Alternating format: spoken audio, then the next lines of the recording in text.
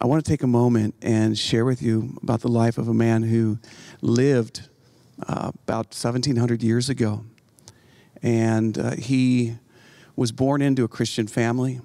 It was a rich Christian family. And he quickly discovered in his heart that he had a gift of hospitality and a gift also of generosity. And even as Amy is talking about, this young man began to see the needs around him. But he didn't want people to know who he was. He was kind of shy. And he didn't want people to know when he helped them. This man actually was, in his later years, like when he was about 50 years old, he was one of the 300 Christian leaders that was in Nicaea for the Nicene Council. And he was one of the 300 leaders to sign this document, the Nicene Creed. I have some of it right here for me.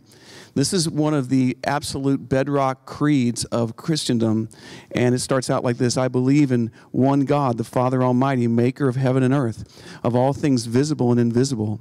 I believe in one Lord, Jesus Christ, the only begotten Son of God, born of the Father before all ages, God from God, light from light, true God from true God, begotten, not made, consubstantial with the Father. Through him all things were made.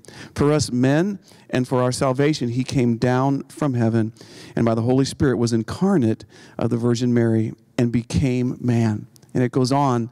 But I wanted to encourage you that this man was so filled with the zeal of God. And when he was in his middle, 30s, he met a man who was a Christian businessman, but he lost everything. He lost everything through a series of bad, unfortunate events that he could not control. And this particular man I'm talking about today, he found out that this father, this businessman who was also a dad, had 3 daughters, and because he'd lost all of his resources, all of his fortune, and the creditors were coming to take what he had, the creditor actually came and said, I'm going to take your daughters and I'm going to sell them into prostitution. And this man, he clothed himself and he put on a cloak and he snuck over to this destitute father's house that was desperate, and he climbed up on a ladder and he threw some coins, some gold coins that were in a bag, through the window. And he did not just once, but each day he came back and he put more coins in through the window. This is a true story. And what happened is the father did not know who it was, and he stayed up on the 3rd time, and he found out that it was none other than St. Nicholas. Yes, St. Nicholas is a real person, lived about 1,700 years ago. And he had a heart of compassion, and he had a heart of generosity, and he had a heart of hospitality. And he saw these needs like this, and he wanted to be a part of meeting them. And because he had the means to do so, because he came from a rich home, he was able to give generously. We don't know if he ever got married or not. There's a lot of myth that went along with this legend over time. It's hard to know all that's real and what isn't, but I'll tell you that one story is definitely true. Another story that is most likely true is that he went to visit the Holy Land. A lot of the saints of that time did. And when he came back, there was a ferocious, terrible storm. And he stood on the bow of his ship with scared sailors. And you know when sailors are scared, you know that's time for you, if you're on the boat, to start getting scared. And basically, he rebuked the storm. He calmed the winds and the sea. And all of the sailors were simply amazed. Went back into harbor, and his story became widespread, and he became the patron saint of sailors. He also became the patron saint of single people. He became the patron saint of those who were oppressed and those who were marginalized. And as a matter of fact, in the Greek Orthodox Church, and my aunt was Greek Orthodox, that St. Nicholas is one of the most highest esteemed saints. So he wasn't just a legend. He wasn't just a myth. He was a real person.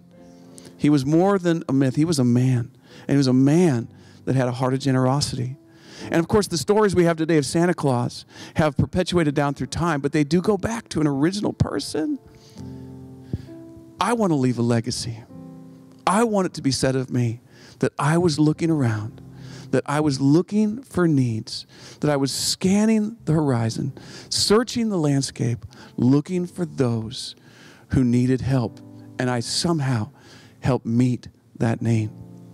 And I pray that all of us in our heart can carry Christmas in our heart in many ways, but one of those is this, that we would have a heart of hospitality and a heart of generosity to help those who are less fortunate, to those who are hurting, to those that are broken, to those that are about ready to have something very bad happen to them. We come in and save the day.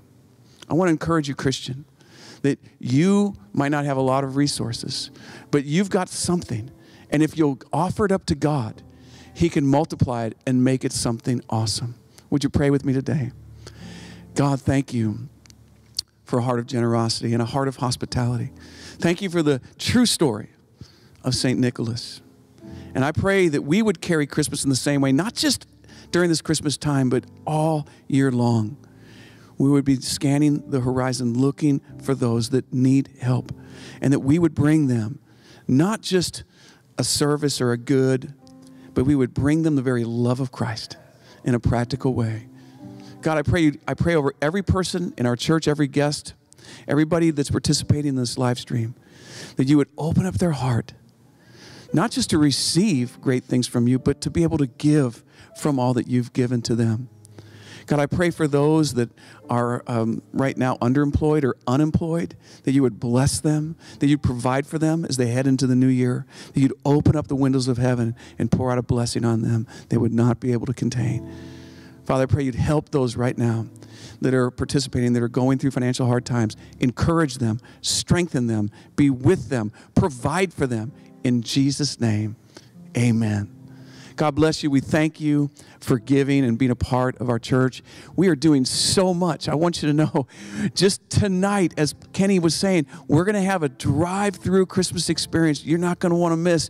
We've got literally 25,000 lights all around our building, and it's going to be lit up like a Christmas tree, literally, this evening from 5 to 8. And I've got good news for you, is that if you're not able to make it, or you know someone that can't make it tonight from 5 to 8, we're going to stay open tomorrow. We won't be able to give out gifts, but we're going to stay open from 5 to 8 tomorrow so people can come through and enjoy the music. We have an FM transmitter, and we're going to be playing music, Christmas songs, as people are driving around. And tomorrow you can come too from 5 to 8. Spread the word. Tomorrow as well, 5 to 8. And thank you. But we're giving so many different ways. We're giving to church plants every single week that are happening around the world in every nation. So I want you to know that this is good ground. This is good soil for you to give to here at Every Nation City Church. Thank you so much for your giving. You can give lots of different ways. You can use our PushPay app. And all you've got to do is text EN City Church to the number 77977. You can also give online, everynationcitychurch.com. Again, thank you so much for your giving.